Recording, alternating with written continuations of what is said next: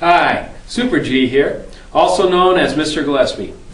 In this video lecture, we're going to talk about scientific notation, something that we use as scientists to make big numbers and small numbers easier to deal with. I'll show you what I mean.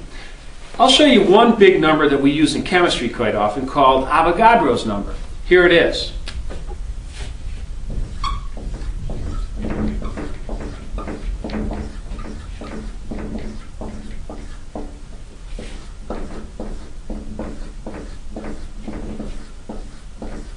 One, two, three, four, five, six. Done. This is Avogadro's number. A lot of zeros, a huge number. I don't even want to try to name it. It's something billions, you know, billion millions or something.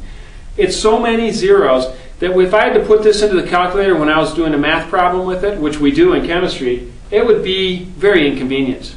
So instead we've invented scientific notation. I'll show you how we write this number in scientific notation. This, by the way, is standard notation. It's how we write numbers normally. But for really big numbers, the scientific notation is written like this. First of all, we take the number itself, this 602, and we write it with one digit, a decimal place, and the rest of the number, like this. 6.02. That's the number itself. And then I have to tell someone how big is it, how many zeros are behind it. So you say times 10 to the. And this is called the coefficient, this is called the power of 10, or the exponent. And the exponent on the 10 tells you how many times 10 this number is. It also shows you how many times the decimal has been moved over to go from this to this. So I'm going to count how many times I move the decimal to get this form.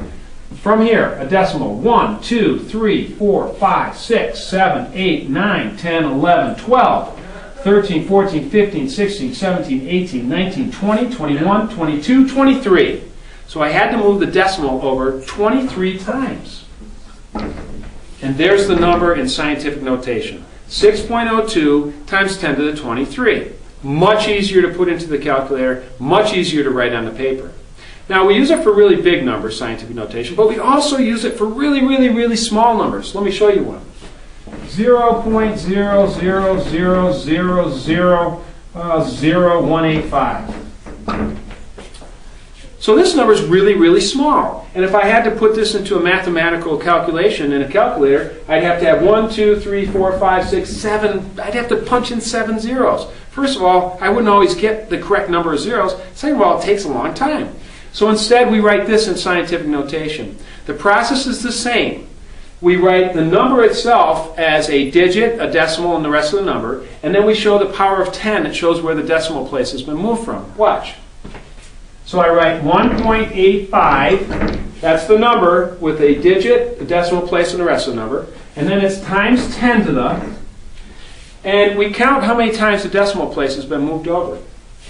1, 2, 3, 4, 5, 6, 7. It's been moved 7 times.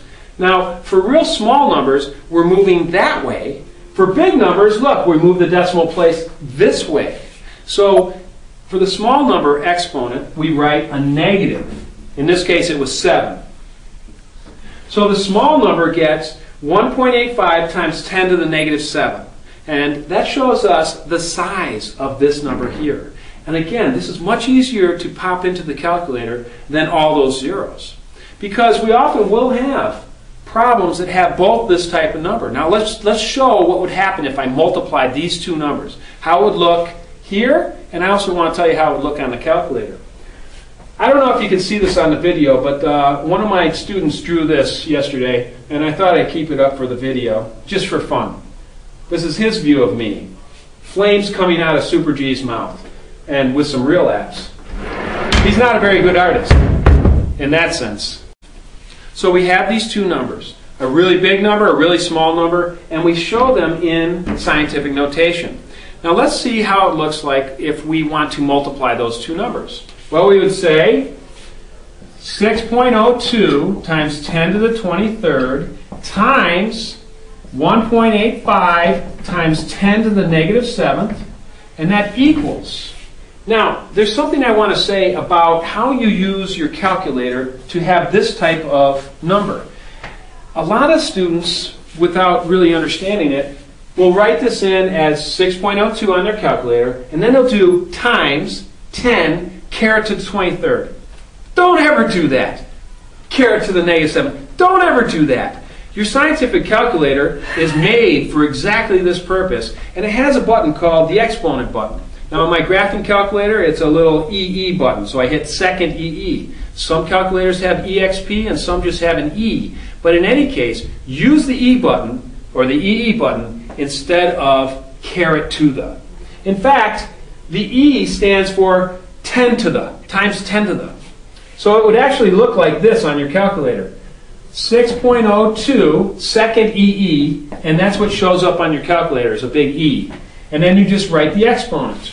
So the coefficient, E exponent, times 1.85, and you'd have the exponent key, and then -7. So let me punch that in to see how it looks. We have 6.02 and EE to the 23. Oh, I did that wrong. 6.02 EE to the 23 times 1.85 EE to the -7. And what I have here, my friends, is 1.11 times 10 to the 17th. On the calculator, it says 1.11 E17, and I know it means this. So, write it like this, put it in your calculator like this, and definitely have an easier time than using really, really, really big numbers with lots of zeros, or really, really, really small numbers with lots of zeros. Do it the right way. Save yourself some frustration.